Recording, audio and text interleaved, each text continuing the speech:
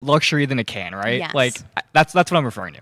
Oh, yeah. When I'm thinking can, I'm thinking the aluminum. The cheap, and then sometimes the metal gets in it. Glass jar. You see the juices. Yeah, we're not. like and then the mason olives jar. stacked. Yeah. You open the fridge, and you're like, and you pull out the olives, and sometimes they have stuff inside of them. Do you need to refrigerate olives? Do I need a refrigerator to? No. What? I'm like, oh no, sorry. No, Do you eat all? no. Sorry, olive. I wasn't asking. No, I thought you were asking if I had a refrigerator. no, sorry.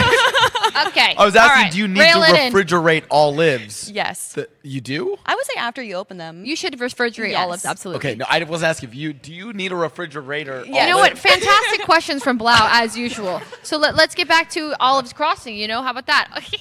Okay, so what are some of your favorite games?